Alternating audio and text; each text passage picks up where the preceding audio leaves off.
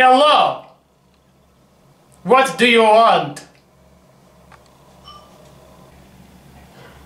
I have it.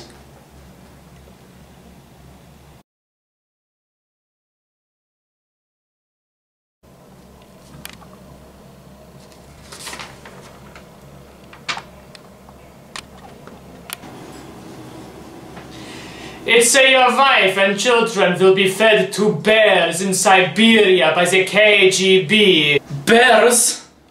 They will die slow and painfully, and when they get through with being eaten by the bear, we will collect the bear poop, and we will dice it up and sell it to you and make you eat it. Poop slices?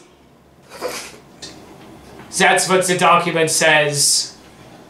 I'm just kidding, comrade, I'm just kidding. Oh, you should see your face right now.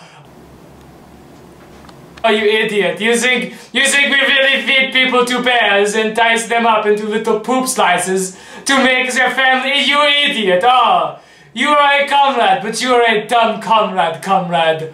No. This is very good news. Please leave now. Please go. Oh, okay, I'm sorry. Get out! I have business! With this information, I can finally destroy America. But something doesn't feel right. I must do something fast. Excuse me, yes.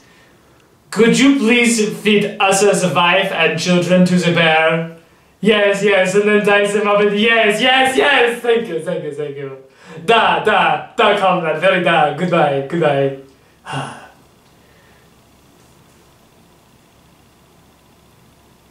They will die, slow and in pain.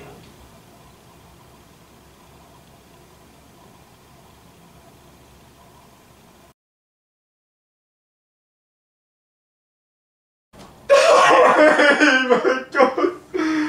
I'm working kids in the poop form and little pieces! Yes, come in, sir, yes. Hello, sir. How are your wife and kids? Oh, it is. Like me. I was forced by the KGB to eat them in poop form. Classic funny Soviet Union prank aside, I need you to send this immediately. To where? The Martians. Oh my god, to Mars. It is an actual nuclear bomb. Oh fuck, oh shit, nuclear bomb. This is why I fed your wife and kids to the bear. Dumb shit like that. No! Why would you do such thing?